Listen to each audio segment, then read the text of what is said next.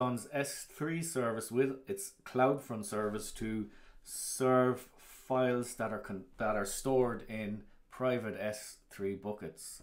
This allows you to serve files to only to users that have the right credentials.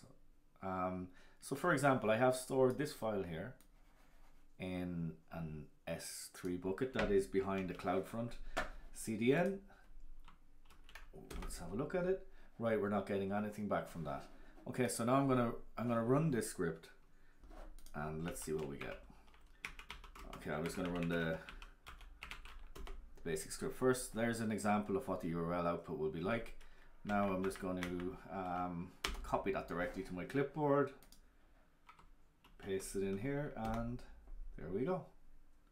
Okay, there's an expires parameter that you can set, that you should set, which determines how long the URL, the signed URL, is valid for. So let's just wait, it's going to be 1 minute, and see what happens when I try to refresh this image.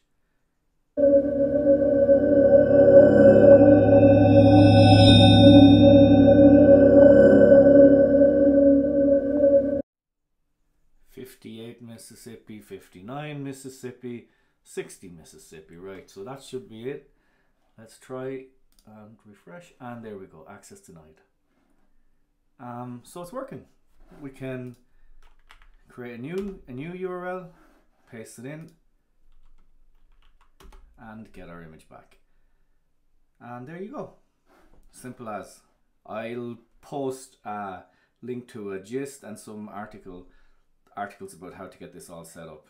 The node part is going to be up to you, how you implement the check-in of the user's credentials, all of that. Okay, thanks for listening.